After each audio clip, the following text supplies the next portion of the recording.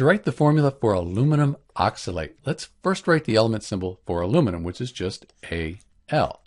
For oxalate, when you look at oxalate, you see this ATE. That means you won't find this on the periodic table. It's a polyatomic ion. So you either memorize that the oxalate ion is C2O4 and has a 2- ionic charge on the whole ion here, or if you're allowed, you could look this up on a table of polyatomic ions. Because we have a metal and then a group of nonmetals, we need to make sure that the net charge is 0, that all the charges add up to 0. Aluminum on the periodic table, that's in group 13, sometimes called 3A. That's 3 plus. So 3 plus, 2 minus, that doesn't add up to 0. And it's a little tricky to figure out how we're going to get it to add up to 0. One way is to use the crisscross method. We can move the 2 down here, then the 3 over here, and get rid of these symbols here. And then we do need to put parentheses around the oxalate ion.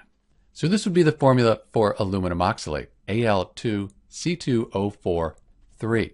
Let's check our work though. We said aluminum, that was 3 plus, and the whole oxalate ion here, 2 minus. 3 times 2 minus, that's 6 minus. 2 times 3 plus, that's 6 plus.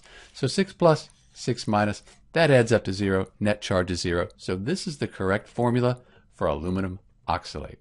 And this is Dr. B. Thanks for watching.